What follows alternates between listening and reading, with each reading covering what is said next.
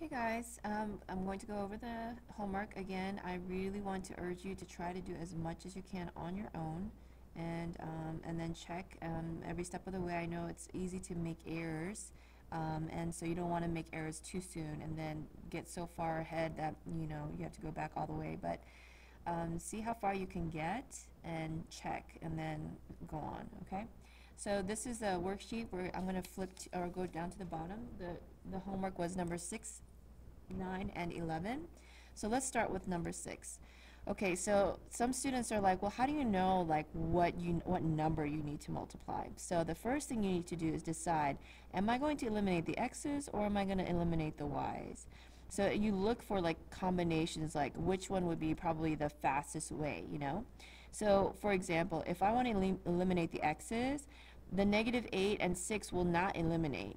And if I multiply one of them, it's never going to become an 8 or 6. So I'd have to multiply top and bottom by, maybe multiply the top by 6 and the bottom by 8, so that becomes -48 and +48, and they would eliminate. But that's a lot of work. If I go over here, which is fine, but I see something that might take less work. If I go to the y's here, I see that we've got a 6 and a 6. So these look like they're ready to eliminate. However, I can't eliminate because they're both negative. And if you add these together, they become a -12 instead of a 0. So one of these needs to become a positive. So I like what one of my students said. They're like, well, can I just change one of the signs? Absolutely, you can do that as long as you change the signs of all the other terms in the equation, which essentially, guys, is the same as multiplying by a -1. So let's say you want to just change the sign. Okay, you want to change the sign of the top one? Fine. Let's say I want to change this to a positive, then you got to go over here to the negative and change that, and then you got to go over here to the positive and change that to a negative. Okay, because you change one, you got to change the entire equation. Now that I see that I have a positive 6y and a negative 6y, these will eliminate. That means I don't have to change the bottom. Changing one equation was enough.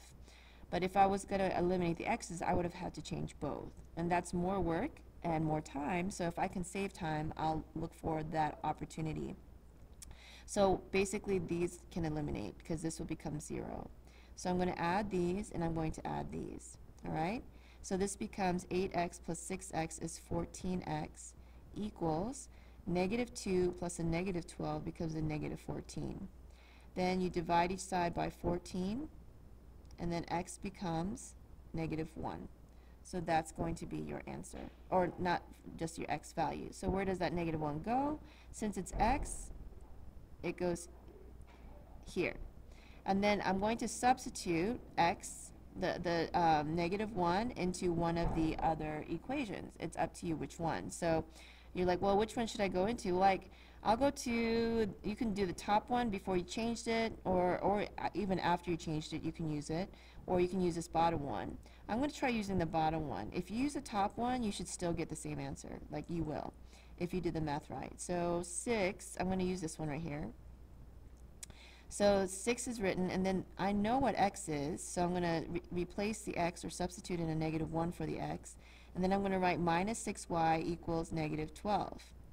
All right, so then this multiplies. Okay, we should go ahead and take care of that. So it's a -6, and I'm just going to bring down everything else, just rewrite everything else. Okay, nothing's going on there, so I'm just rewriting. I circle my constants, and I'm going to box my variable term. Now I'm going to move this -6 so it can join that, but you have to add it, so I'm going to add it here as well. So it becomes -6y equals -12 plus 6 is a -6. Then you divide each side by -6 and you get y equals +1. So then we're going to take that 1 and put it here, and your answer is -1, 1. All right, number 9. Number 9. Again, there's many ways to do this, but let's take a look. Let's say you want to eliminate the x's, then you would have to multiply the top by 7 and the bottom by 2. That way they become a 14x and a -14x, and they'll eliminate. Or you can look at here, you have a -1.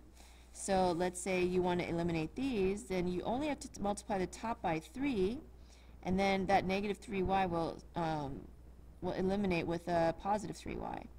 So I'm going to do this one right here, just multiply by the 3 here. So let's say I multiply by 3. So if I multiply this by 3, that becomes a negative 3y, which will eliminate with that, which is what I want. But don't forget to multiply it by all the others. Nicole Villamil, your dad is here. You come up to the front. Also, Okay, Noel sorry about that. Soleil, Miss Soleil, your pizza delivery is here. So we need Miss Soleil to the front to get her pizza, and Nicole to the front to come on home. Thank you. So what I'm doing here is I'm going to distribute the 3 to the 2, which is 6x, 3 to the negative 1, which is a negative 3y, equals, and then don't forget that last term. You see 3 rainbows, you should see 3 changes. So 6x, negative 3y, and 18. Now, since I decided to multiply by the negative 3, it's going to eliminate with that 3y, so I'm not going to multiply the bottom by anything. I'm just going to rewrite it. So negative 7x plus 3y equals negative 23. And this is what I wanted. I wanted that to eliminate, and that was possible by only multiplying the top by the 3, because this was going to eliminate. Now, if I had to eliminate the x's, then I would have had to multiply both of them by something so that they will eliminate. So let's see what happens here. We have this and we have this. Did I do that for number 6? Yeah. Okay. So 6x plus a negative 7x is a negative 1x. Okay. Even me, I'm like, okay, this is the end of the day. Am I doing the math right? Okay, hopefully, yes. Okay. 18 minus 23 should end up being a positive negative 5. Okay. And then I'm going to divide by negative 1. Divide also by negative 1, so x equals positive 5. All right, so that's my answer here that's half my answer, so I'm going to put 5. And the reason I put the 5 here is because we found x. Okay, so now we're going to substitute in y, so it's up to you. Well, I'll try this one. So, or I need to substitute in for x and find y. So I have a negative 7 times 5, because this is times, okay, times 5 plus 3y equals negative 23. All right, so let's go ahead and take care of that. Again, please use your calculators. You don't want to mess up negatives here. So negative 7 times 5 is negative 35, plus 3y equals negative 23. All right, so if you circle and box and circle, am I doing this right? It's the end of the day. Let me double check. Okay. Yeah. Then I have to add 35. And then add 35. Why does this look funky to me? Something looks funky. Let me double check this, guys. So, negative 35 plus 35. Oh yeah, no, that's right. Okay, good. So then this eliminates, and then I bring this down, so I get 3y equals. I think I was trying to do this in my head and I was confusing myself. Okay, so that's going to be 12. Okay, double check that. Negative 23 plus 35 should equal 12. Okay, then you divide each side by 3, and y is 4. So you take that and you put it right there, and that is my solution. Now, if you decided to do the elimination with the 2 and the negative 7, that would be fine. But it would take more work, but you'll still get 5, 4. All right, number 11. So just for the fun of it, I'm going to eliminate the x's first this time, because I think number 6, yeah, the y's eliminated both times. So I'm going to say you could do eliminate the y's. So let me just talk through that real quick. If you decide to eliminate the x's, you're going to need to multiply the top by 8 and the bottom by 5. Now you might be like, how about the negative? Well, since this is negative and positive already, I'm just going to multiply by a positive 8 here and a positive 5 here. That'll keep the negative and positive here. I know that sounds like a lot, but with practice you guys will get better at that. Over here, let's say, no, I don't want to eliminate the x's, I'm going to eliminate the y's. Well, then you'll have to multiply the top by 4 and the bottom by 3, so you get a positive 12y and a negative 12y. That will eliminate. So both of these, you're going to have to multiply. This one's going to require multiplying top and bottom. In this case, I'm going to multiply top and bottom by 5, or 5 on the bottom, so that if you look at this, 5 times 8x will be a 40x. Over here, I'm going to multiply by 8, and let me double check that. Well, 8 times negative 5x is a negative 40x. So you'll have a negative 40 on top, a positive 40. These will eventually eliminate. So I like that, so I'm going to make sure I distribute it. If you change one term, you got to change all the others. Okay, so 8 times negative 5x is negative 40x. 8 times positive 3y is positive 24y, equals 8 times 10 is 80. 5 times 8x is positive 40x. 5 times negative 4y is negative 20y. And then 5 times negative 40, or negative 8, is negative 40. Now that was a lot, so I'm going to double check my work here. Okay. Yeah, okay. So why did I multiply by these? Because I wanted these to eliminate, and they do. That was the nice thing about it.